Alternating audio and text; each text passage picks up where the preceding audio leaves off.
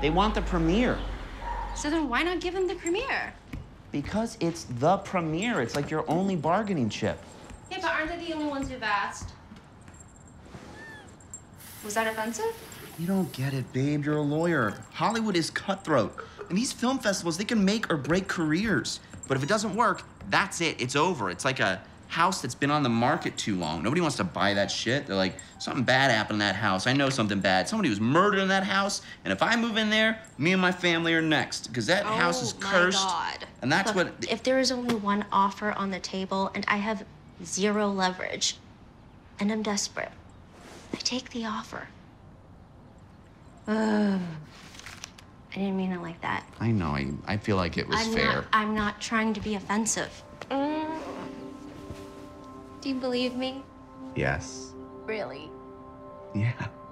Sorry. You don't have to be sorry. Look, I think this movie has been holding us hostage. It has, and it's, time to let it go. Put it out into the world. Give Alex a chance to sell it. I just thought I did everything I was supposed to do. Let me in. I want to get in here. Look, the real reason I want you to go is because I believe in you. And I want you to be happy. I really want people to like it. Well, there's only one way to